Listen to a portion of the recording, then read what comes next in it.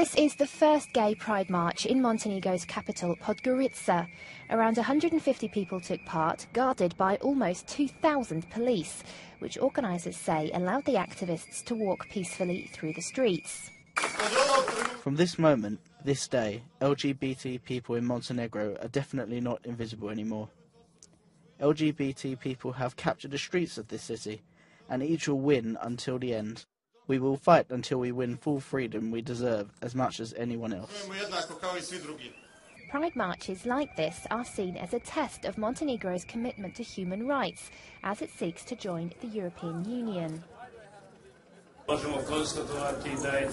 Montenegro has once again proved that freedom of assembly and freedom of speech is guaranteed to all, regardless of their gender or creed. Scuffles broke out between police and people opposed to same-sex rights after the march. Stones were thrown at police and tear gas was fired back to break up the clashes.